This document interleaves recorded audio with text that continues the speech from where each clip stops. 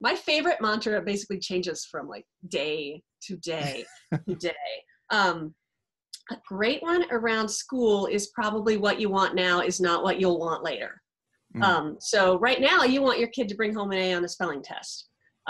But later what you'll want is that your kid have learned how to study themselves for the spelling test. That's a different, I mean, and I sort of keep coming back to homework, but we're talking about school.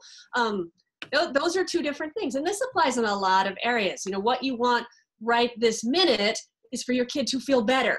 But about whatever. What you want in the long term might be for them to feel really bad about some mistake that they've made now so that they don't make it again next time. What you want now is for your kid to stop screaming.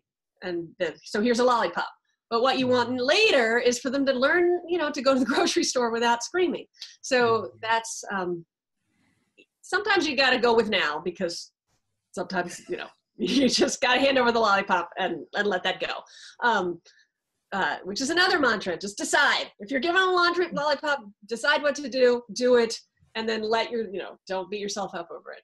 But a lot of the time, there just aren't any shortcuts. Mm-hmm. So we can we can focus on that long road and, make our decisions based on that.